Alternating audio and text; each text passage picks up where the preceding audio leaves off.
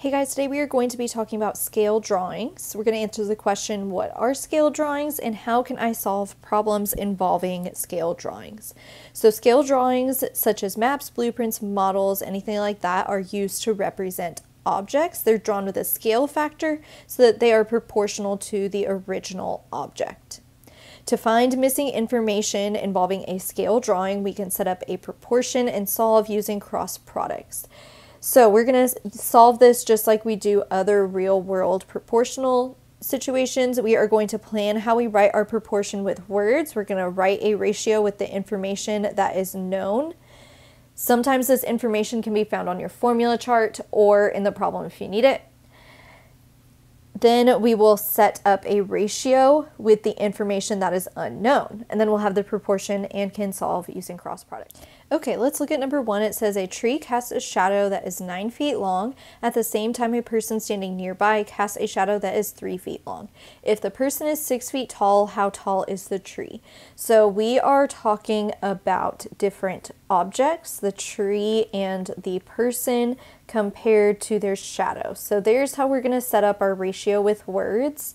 So the known is the person. The person is 6 feet tall and their shadow is 3 feet tall. And then it says a tree casts a shadow, which is on the bottom of 9 feet. How tall is the tree? So there's how we set up our proportion. So it'd be 6 over 3 equals x over 9. And 6 and 3 are both divisible by 3, so I'm going to go ahead and simplify that fraction so that these numbers are easier to work with, and I get 2 over 1 equals x over 9. And now I'm going to cross multiply, and 2 times 9 is 18. And that equals 1 times x, which is x. So there's that missing value. That means that the shadow was 18 feet for the tree. Okay, let's look at number 2. The Empire State Building in NYC is about 1,500 feet tall. A scale model shows the building to be 5 inches tall. How many inches would a 600-foot building be in the model? So we are comparing the building size, the actual building size, which is in feet, to its model size, which is in inches. So let's set up our known information, which would be the Empire State Building. The Empire State Building is 1,500 feet tall, and the scale is 5 inches tall.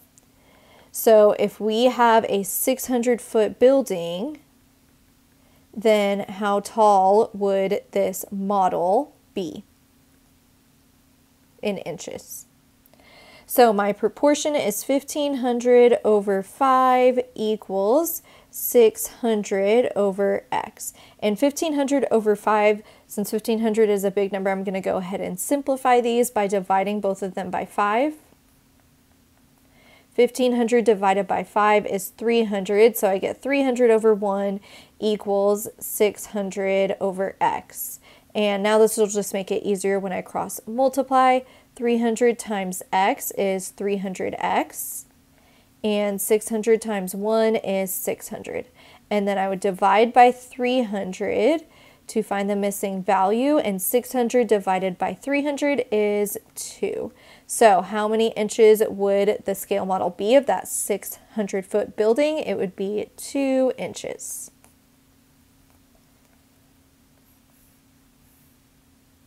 All right, let's look at 3. The width of the Q2 Stadium soccer field where the Austin FC plays is 105 meters. A model of the stadium is made where 1 inch equals 5 meters. What would the width of the stadium in the model be? So they gave us the scale this time. 1 inch is 5 meters. So in the model, we're comparing the inches of the model to the meters of the actual stadium, and they told us 1 inch is equivalent to 5 meters.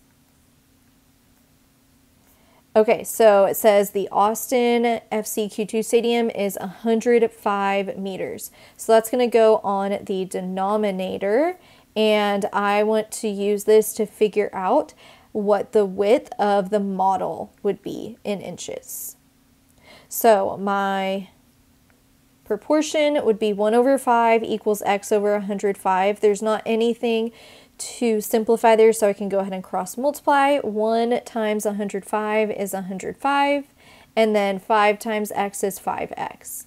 And then I'm going to divide by 5, and 105 divided by 5 is 21. So that means that the width of the stadium in the model would be 21 inches.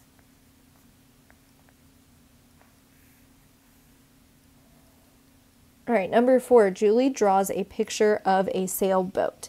In her drawing, she used this as scale. 1 centimeter equals 1.5 meters. If the height of the sailboat in Julie's drawing is 3 centimeters, what is the actual height of the sailboat? So they gave us the scale here. It is centimeters per meter, and they told us that that scale was 1 centimeter per 1.5 meters. So we can use this to determine the actual height of the sailboat. Her scale drawing was 3 centimeters. So that's going to go on the numerator, and I'll use that to figure out how tall the actual sailboat is. So the proportion would be 1 over 1.5 equals 3 over x. And now I'm going to cross multiply to solve. 3 times 1.5 would be 4.5. And then 1 times x is x. So I found the missing value. The actual height of the sailboat would be 4.5 meters.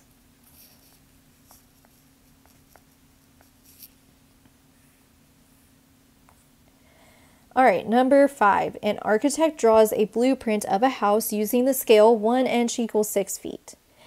If the width of the driveway is 24 feet, what would be the width of the driveway on the blueprint?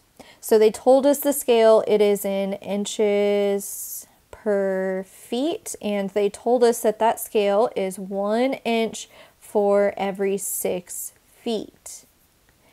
And then it said if the width of the driveway is 24 feet. So they gave us the actual width. That's going to go in the denominator, 24 feet.